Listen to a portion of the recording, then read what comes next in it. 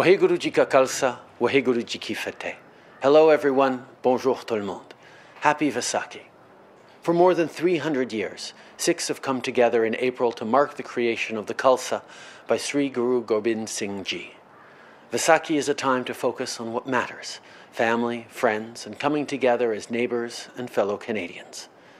But this year, focusing on what matters also means listening to our health professionals. That means washing your hands and staying at home. And if you have to go out for critical things like groceries or medications, try to make that trip only once a week, and remember to keep a safe distance of at least 2 meters from others. Like so many of you, I wish we could be celebrating together at a Nagar Kirtan or at a Gurdwara.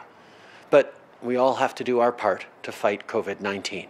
And right now, when people need help the most, Sikh Canadians are stepping up to help their neighbours and communities through Seva. Vos actions montrent à quel point on est tous plus forts ensemble lorsqu'on se soutient les uns les autres. Et lorsqu'on aura traversé ces moments difficiles, on va célébrer. Sophie et moi souhaitons à tous ceux qui célèbrent un heureux Vaisakhi. Waheguru ka Khalsa, Waheguru ki Fateh.